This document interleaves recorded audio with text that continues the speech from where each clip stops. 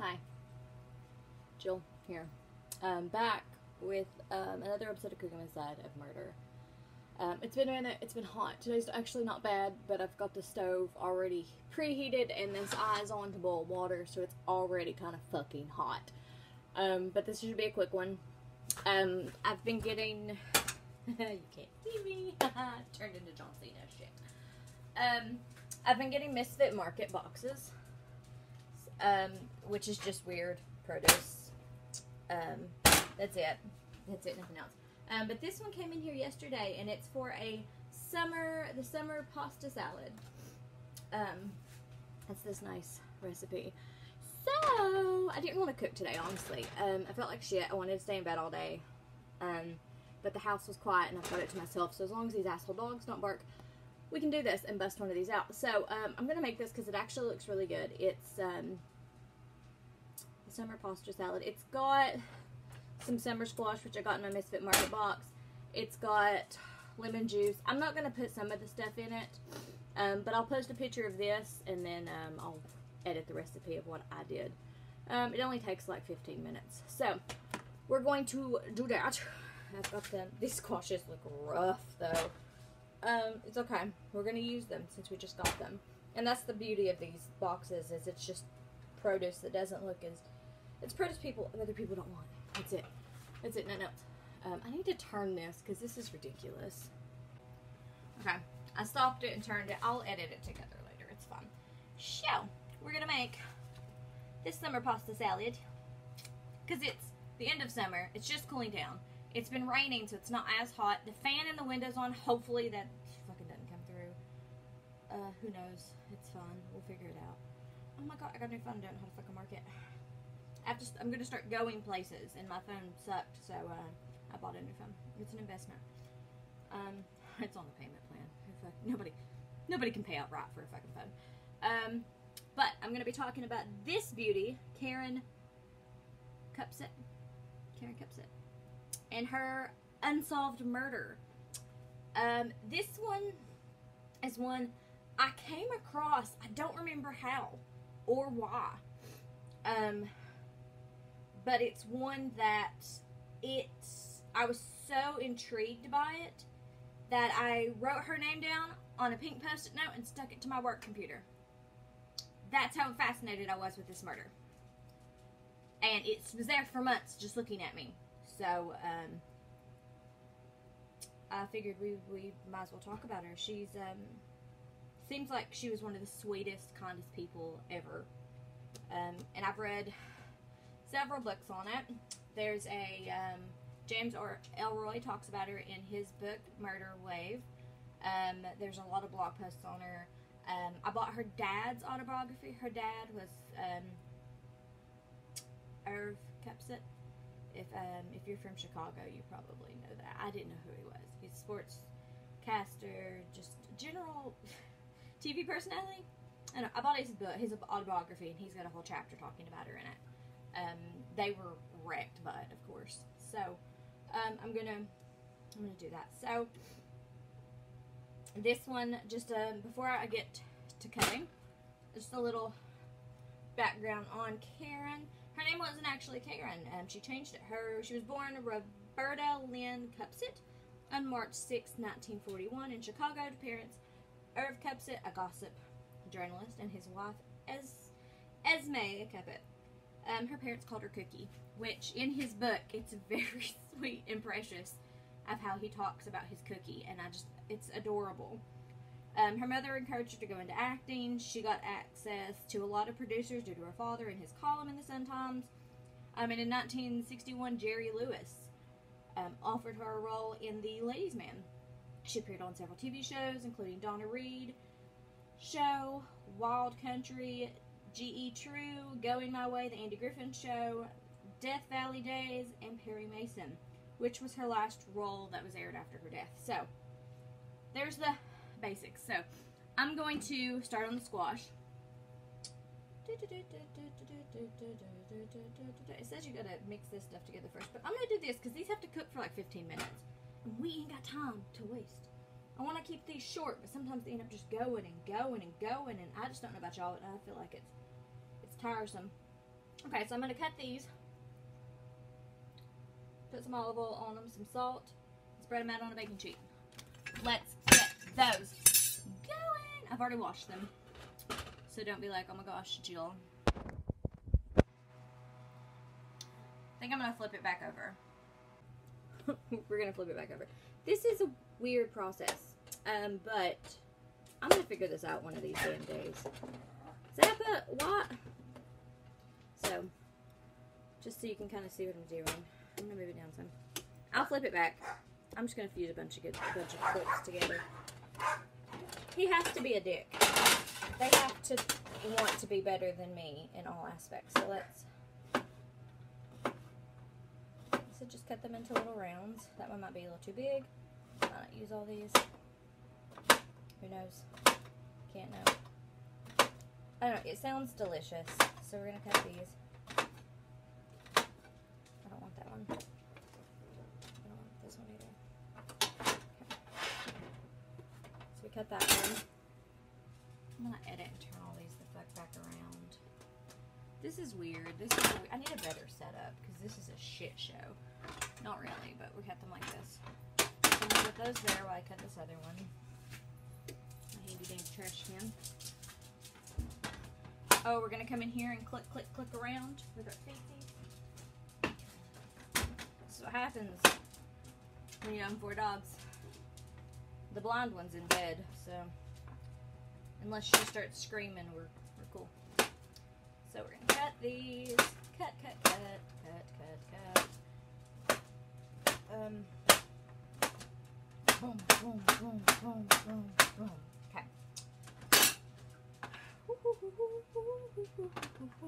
I already have the water boiling because we're going to do pasta. It says do pancetta pasta, which is, I googled it. I was like, why do I feel like I know what pancetta pasta is? But in the same sense, I'm like, what the fuck is pancetta pasta? Like, just use a name for it. And it's basically, it looks like shells to me. That's the best I could come up with. Is it just looks like shells. That's it. And I'm like, why can't we just say use shell pasta? Why does it have to have a fancy name? Okay, so we're going to do this. And it says use the rest of the olive oil, but, you know, you guys know me. I'm a weirdo. So I'm going to just drizzle with some olive oil. That might be too much olive oil. And I'm going to take some salt and pepper. Salt and pepper here.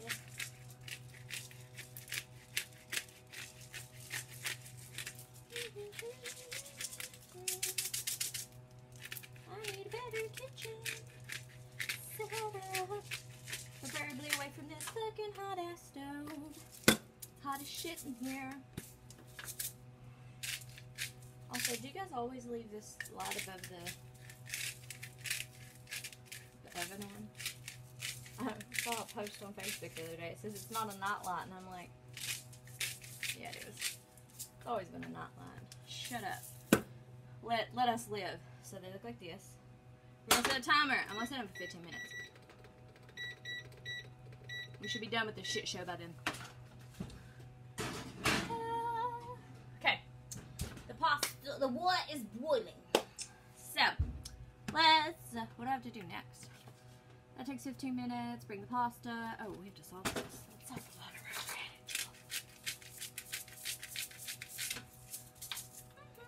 in. I'm gonna wait a couple minutes for the pasta in.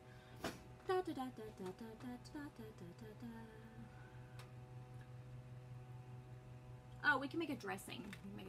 So, I'm gonna get the stuff for the dressing. While I get the stuff for the dressing, I really just need olive oil and a whole lemon. That's it.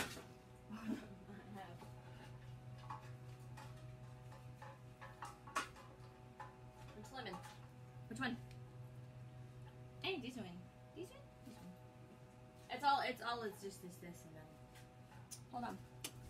Look at my bar. I've been cleaning the house, so, my house isn't as clean as it freaking should be. But this is the house I grew up in, and I've moved back into it a couple years ago. And honestly, it's been a fucking lot.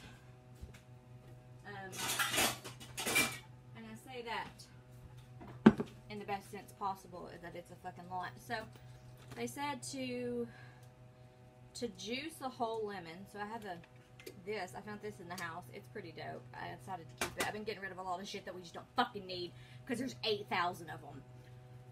Like, why do I need wine glasses from the fucking 50s? I don't. And they've just been in the pantry since I was 5. My mom used to buy shit. And it was always to help people out. She would buy stuff just to help people out. Because she was a good person.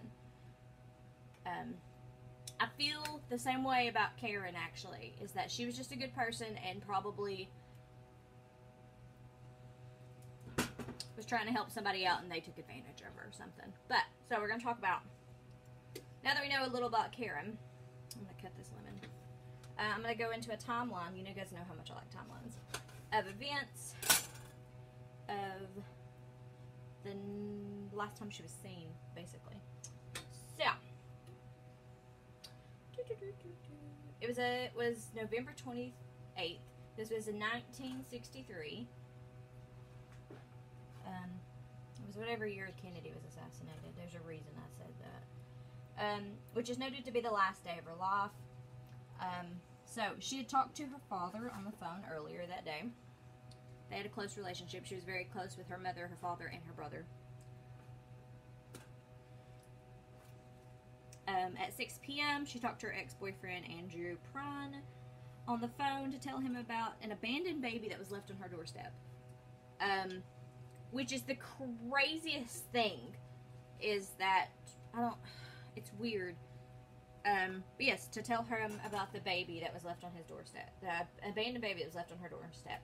She was supposed to have dinner with friends earlier that night and was late to it because of this. At 6:30, she was scheduled to have dinner with Mark Goddick and his wife, Marcy Rogers Goddick, at their Beverly Hills home.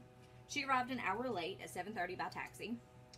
During the dinner, the couple stated that she didn't really eat, and she just kind of offed by moving her head at weird angles, and her voice sounded funny, and her pupils seemed smaller than normal.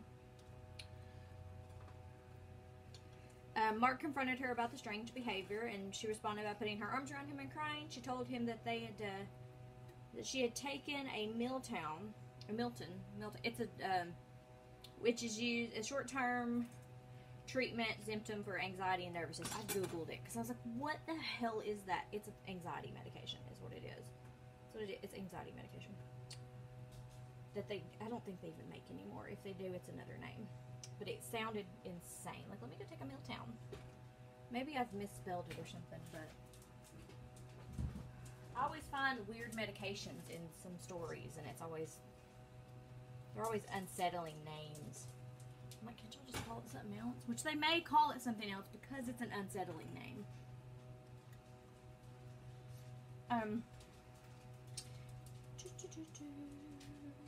At some point during the meal, she told the friends a story about the baby, how he'd have been abandoned on her doorstep earlier that day. So, it was something about this baby, but enough for her to tell 3 people about it. The police, when they didn't hear from her, they told the police about this, and there was no reports of it, so no one's quite sure what the hell she was talking about. How do you de-seed a lemon? Anybody know? Juiced it. This is a juicer for an orange. But, well. Citrus fruit. I did wash my hands before this. Don't worry. And I've got a footstep on the trash can. I think, gosh, Joe, you're so gross. Well, also in the same sense, I'm probably going to be the only fucking person eating this. Because I'm the only person that eats healthy in this house. So there's the juicy. All about my juice, baby. It ain't my fault that I'm out here getting loose. Okay. Now we're supposed to zest a lemon. I've never zested a lemon before. Come here, seeds. Damn seeds. I'm gonna go grow lemon trees. So my little dog jumped in the chair and it hit the he found a toy.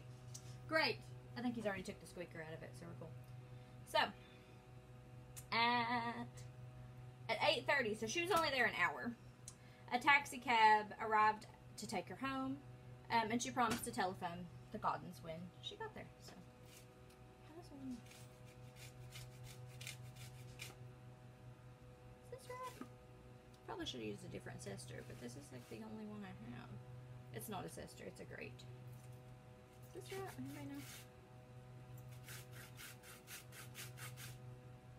Oh, it's on inside. I'm an idiot. Don't mind me. She promised a phone. And she got home. This is weird. Well, I don't have any cuts on my hands. This would suck. I usually have something where I've done my nails or something stupid. Who does this? This is so weird. Who this? I've never done that, so it's an adventure.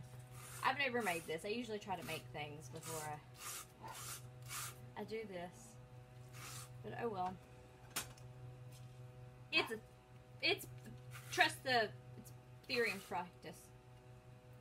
Chapter 7. Oh my god, it's so hot. I feel like my face is melting. So Karyn took a cab home. 8:30 that night. I promise I took my medication today. I can't. I don't think she found the Goddens. It's in my notes, but I can't pick up my phone right now because I have lemon on my hands. I don't want to lemon my phone, or do I? She was home for a while, and then a little while after that, some other friends came over. And I'll get you their names in 1 second. Because I can't for the life of me remember it right now. Okay.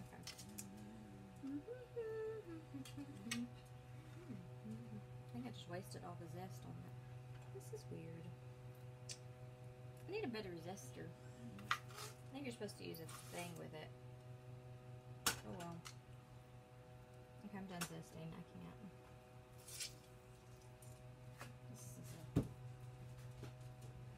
Maybe I should have pre-zested.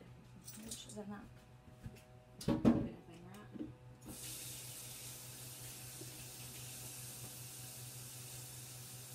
Have lemon juice on your hands.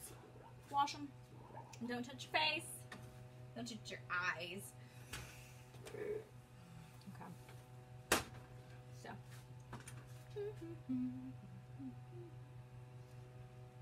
Okay. She arrived home at 9 p.m. And Edward Stephen Rubin, who was a freelance writer, arrived at her home. About 10:30, Karyn apparently went for a walk and ran into an actor, Robert Hathaway, who she brought back and joined the two of them. So she went for a walk and left her friend at her house. It's kind of rude, but I mean, he was okay with it. So, but clearly she wasn't in her right state of mind, according to her friends that evening. So they'll let it slide.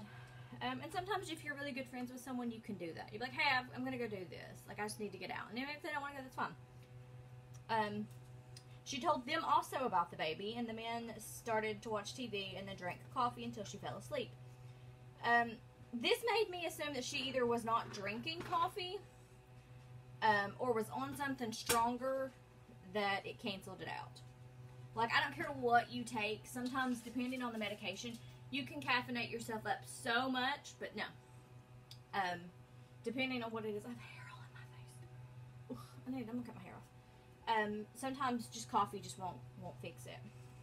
So I'm going to put this, I've gotten garden rotini.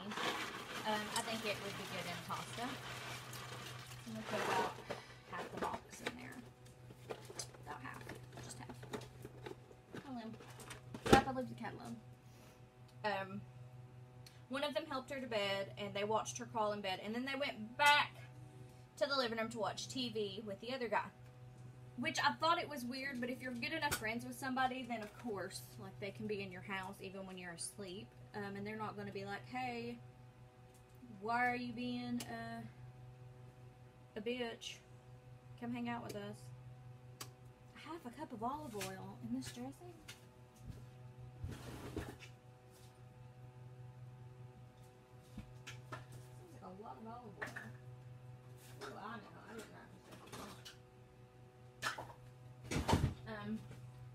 But again, if you're really good friends with someone, they can do that, and it's going to be fun.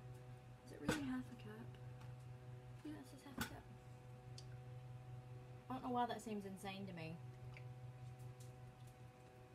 Good thing I have a whole another thing of olive oil.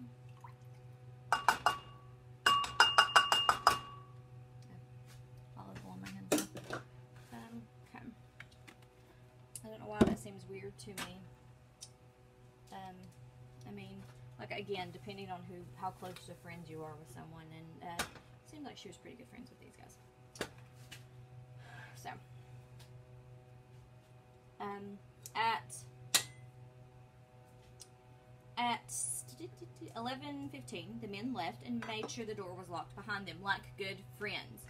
If your friends leave your house and don't lock your door, you need to find new friends, because you always lock your door. My roommate does that all the time. Like, they just won't lock the door when they come home, and I'm like, we're gonna get murdered. Like, have some common sense. What the hell's wrong with you? So at least that's good on them that they did lock the door. The men then went to Hathaway's apartment, where they were later joined by Karyn's boyfriend, Andrew Prine, who was Hathaway's neighbor. And they watched television and talked about him 3 a.m. Around 11:30-12, Prine called Karyn after coming home from a date in which Karyn told him the police came and got the baby. Like I said, the story was never confirmed. They never had any reports of it. And especially if the police were involved, for the police to be like, I don't know what the hell she's talking about. You know? So it's weird. And then I'm gonna whisk this stuff together. Can I whisk this? Oh, it's not too bad. We found out. So, this was all on the 28th. On the 30th, 2 days later, so it had been maybe a day and a half later, the Gaudens went to her apartment after she failed to telephone the couple as promised, and they just had a funny feeling that something went wrong. They found her nude body laying on the couch. At first, they assumed she had died from an overdose, and she'd been dead for 2 days. And they assumed she died of an overdose because of some of the things in the apartment and the way she was acting. I'm going to put some more pepper and salt in this. Should have tasted it first. I'm a bad chef. This is a passion project. We're learning together. But it looks like a... Look at that. It's actually really good. Like, you wouldn't think it. Olive oil and some, yeah, that's really good. Holy crap. Olive oil, lemon, some zest. It's actually not a bad time. Okay.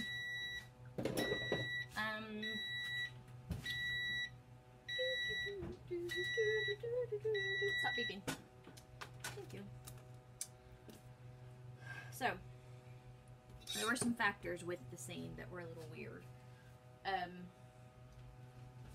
But it was also why they, thought she was,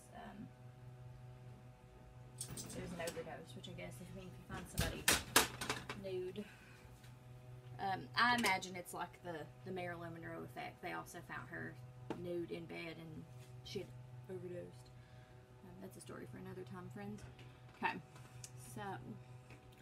these actually look really good. I'll show them to you. I probably need to up my ADHD medication. Those actually look really good. I'm very excited about this. Ow. Oh, it's just hot.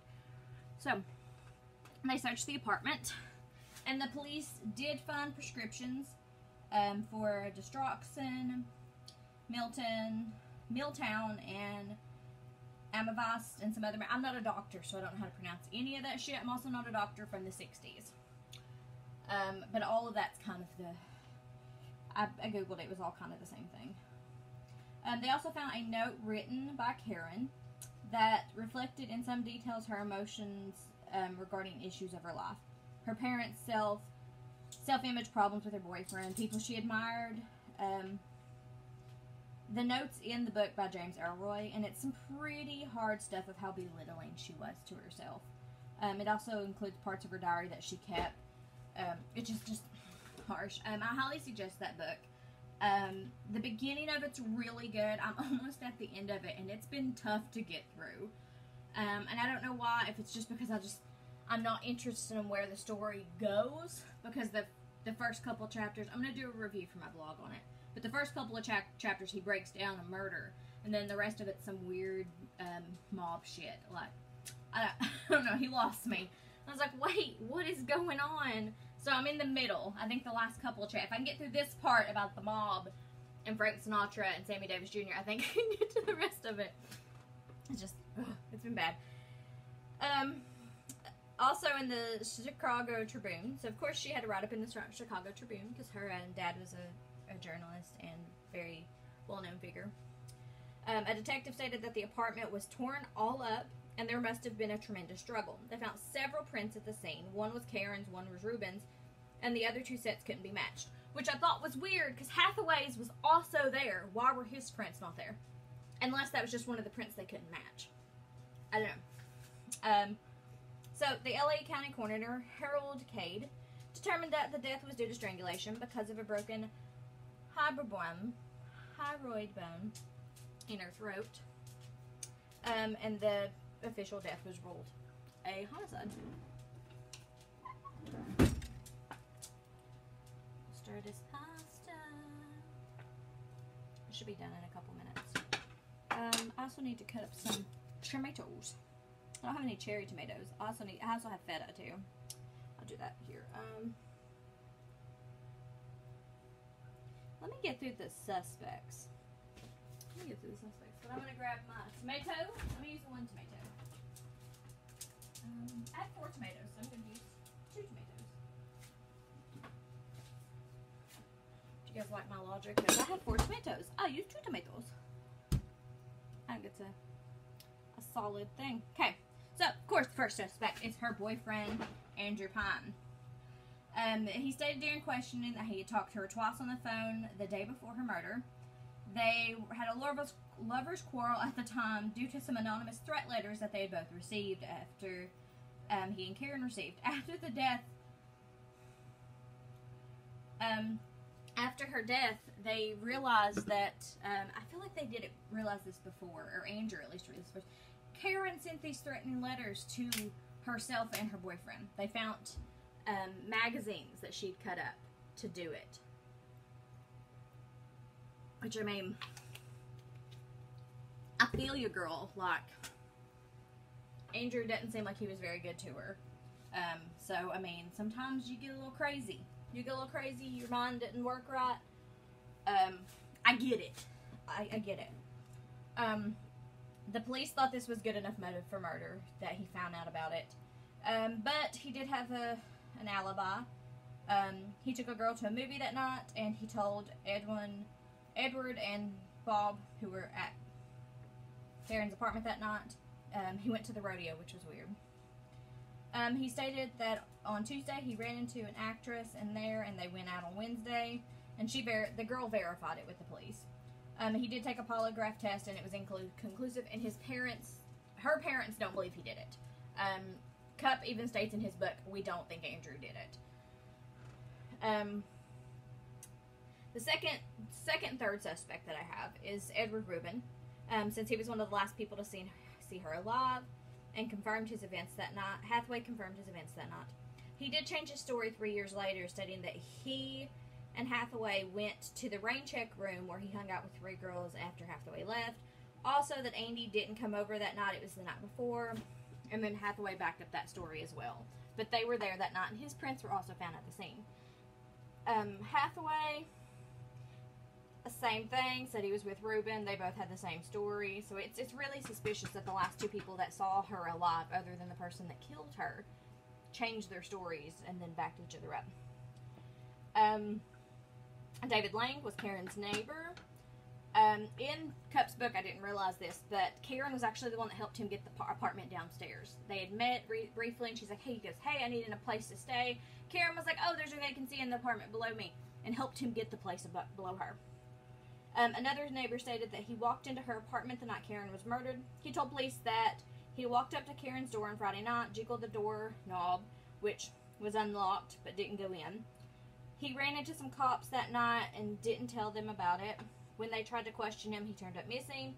They did have a report from another woman stating that he called her to say, I killed her, you know.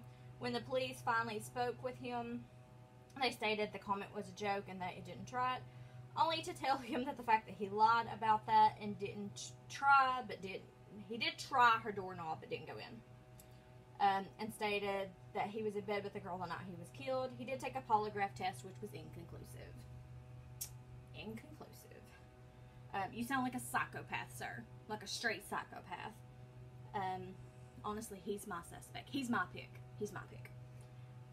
So, this one is an insane one, okay? And this might be the reason why her name was on my computer for so long. The Italian-American Mafia. You're like, Jill, you're being crazy. Listen. Apparently there was a woman who dialed her local operator roughly 20 minutes before the shooting of President John F. Kennedy in Dallas, who stated that he was going to be shot. Penn Jones Jr. claimed in his book on the assassinated that it was Karyn. Also, the fact that she was killed right after this. So, that's why I said JFK was assassinated November 22nd, 1963. Karyn was murdered November 28th, 1963. So, like, 5 days later.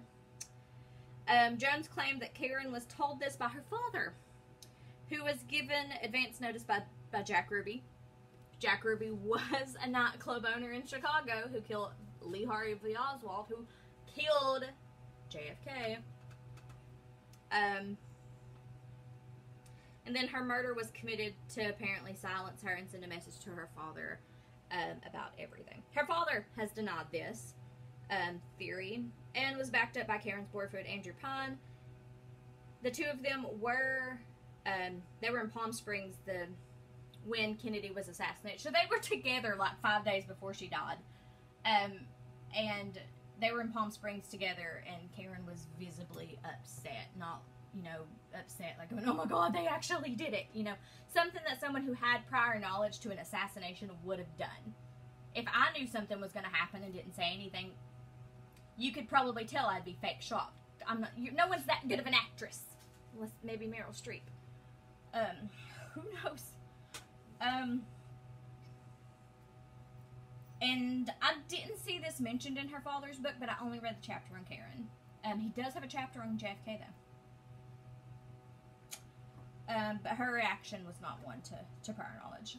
The two operators who got the call, so the lady called twice, they were called once and then they transferred it, were interviewed by the FBI, I can't fucking talk today, by the FBI, with the women's description did not match Karyn's voice, and they stated it was someone older than her and believed to be mentally disturbed. They checked out every weirdo in the area. Nothing ever panned out. Karyn's mother believed in them, and her parents invested. Her parents tried everything. They did literally everything to solve this murder. They hired psychics, they hired private investigators, everything to do that. A few of them said it was Andy. One said it was Lang, and the rest are unknown random men. Her parents, they did everything. One interesting fact, though, was that the LA coroner's Harold Cade, some police thought that the doctor broke her bone himself, since he didn't really find too much other than a hemorrhage inside of her throat. Plus, he had a reputation, also told another colleague after, at least I didn't break the hyboid bone on this one. Also, I Googled him and found a lawsuit from July of 68, or 69, a couple years later, when they claimed the autopsy was performed with a neglect, and that it resulted, and therefore the plaintiff was wrongfully charged with the murder in the first degree. I've included a link to this to this entire document in the post. And some police thought she was on drugs and just tripped and fell and broke her bone, and then crawled to the couch and died. What? The only thing I thought was weird was the doctor.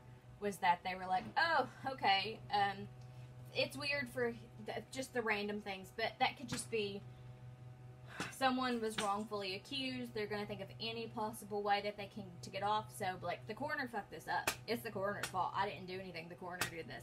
I completely understand that theory. But someone saying, oh, he said this, that's a little weird. I mean, he could have. I don't know. I feel like I know more about Harold Cade, but he was the LA coroner for a long time, so it's quite possible anything happened. I don't know. Okay, I went to dump the water, but look at this pasta. So we're gonna dump the pasta in there, and then, oh no, let's not set that there, Jill. What are you doing? That eye was just on. I should have stayed in bed. Shit. I need this back. Okay, so we've got the pasta done. Oh, the eye was still on. Dumbass. It's me. I'm the dumbass.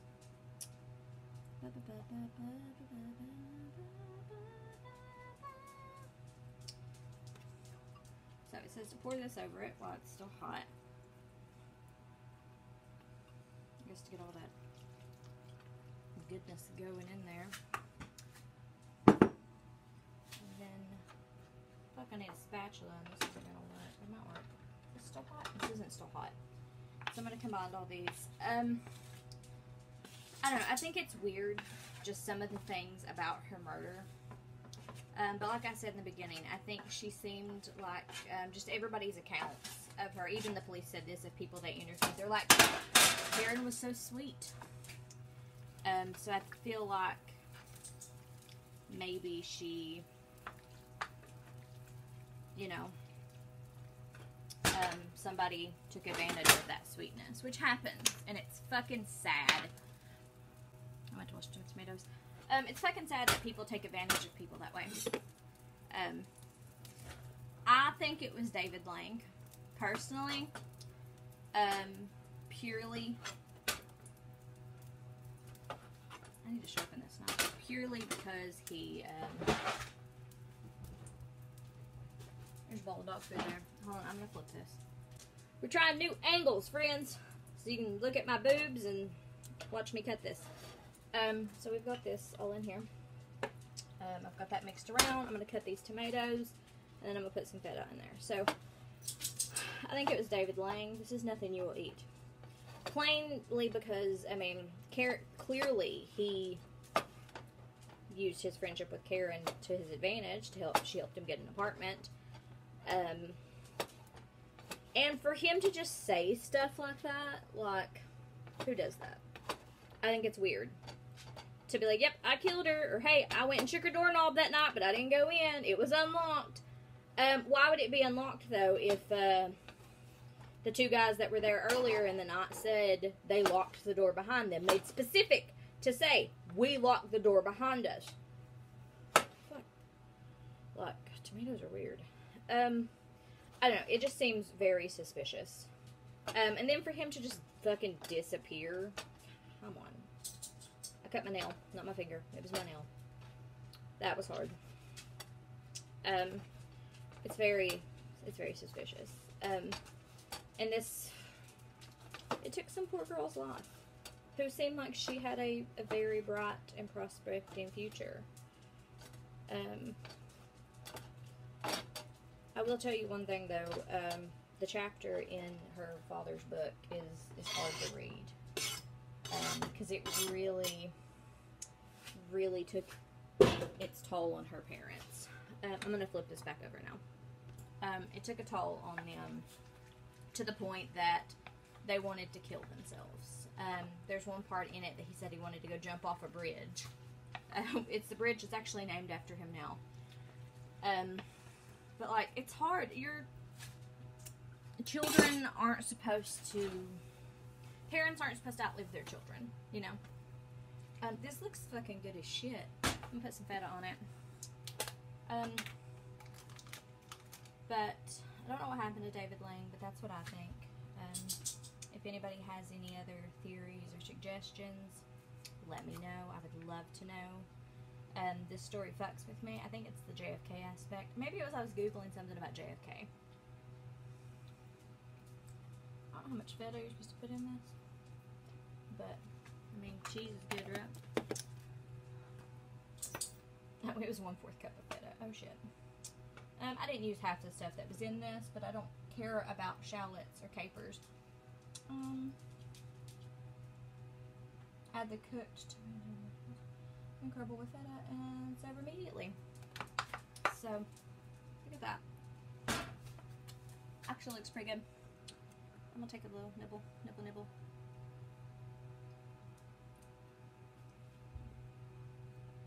They're really good. It's light. It's not heavy. It's really fucking good. I don't think I did too bad for the first time making something random. I'm gonna go eat some of this and relax. I'll post this whenever. If you guys have any theories on Karyn, send them my way. I feel like I've went down a constant rabbit hole of them on this girl. And it's sad to have your life taken at such an early age. I think she was only in her 20s. Like, not old enough to do anything. Damn it, why don't I know how old she is? She was 22. 22. Just a gorgeous girl. Seemed like she had so much potential.